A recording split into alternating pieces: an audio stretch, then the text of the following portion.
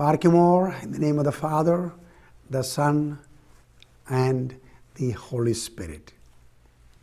The two words I want to mention, which you are familiar with. One is faith, and the second word is failure. But look like they are opposites. Now think about it. Saint Peter, who was the head of the church by Christ's choice, upon you I will build my church, and he was given the keys to open the door of the kingdom. We see him speaking in Acts, and others, the apostles, standing with him.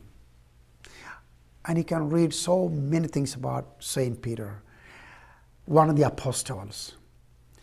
But he failed miserably, like committing the same sin as Judas, who betrayed Jesus. But what a difference.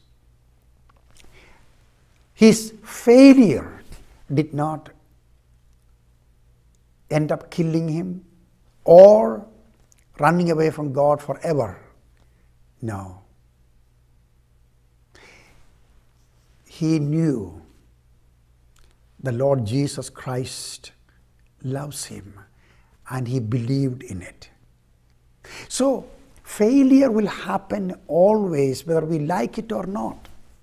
We'll do wrong things. But do not lose faith. And that's what Jesus said to Peter. Peter, Satan want to destroy you. Temptation's horrible, and you will fail. But I prayed that your faith will not fail. Failure will be there. But let not your faith fail. Trust him. Believe him. He is on your side. The Lord bless you.